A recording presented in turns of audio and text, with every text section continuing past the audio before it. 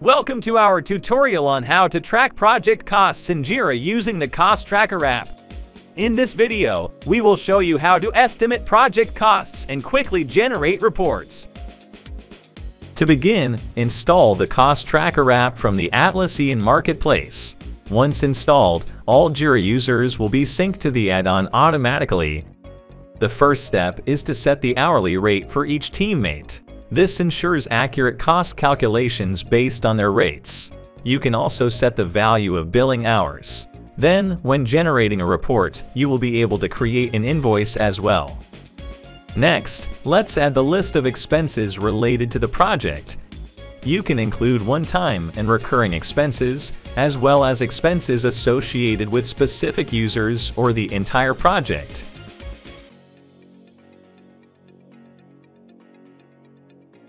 Now, let's prepare the scope for cost estimation. Create a Jira filter that captures all issues with work logs for the desired period. This filter will be used for monthly reporting.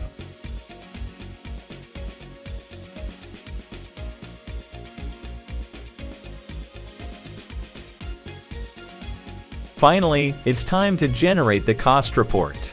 Navigate to the appropriate page and select the saved filter. Provide the default hourly rate and the period for work logs and direct expenses. The new report will include the scope cost, team cost, and expenses associated with the selected period. Each report is dynamically linked to its elements and will update automatically if any changes occur. Also, when generating a report, you will be prompted to add the planned budget parameter to see if you have exceeded the project's previously planned budget. To finalize the report, the project manager can complete it, ensuring all numbers are frozen for accurate reporting to stakeholders. It's important to set the right restrictions in the additional settings to maintain data security.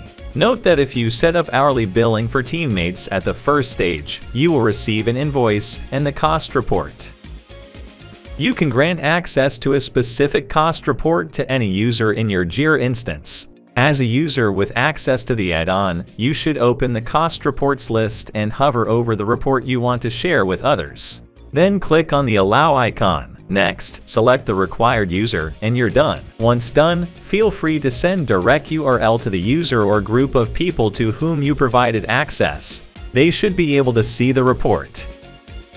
And there you have it. With Cost Tracker for Jira, you can effectively track your project costs, make adjustments on the go, and generate comprehensive reports. We hope this tutorial was helpful to you.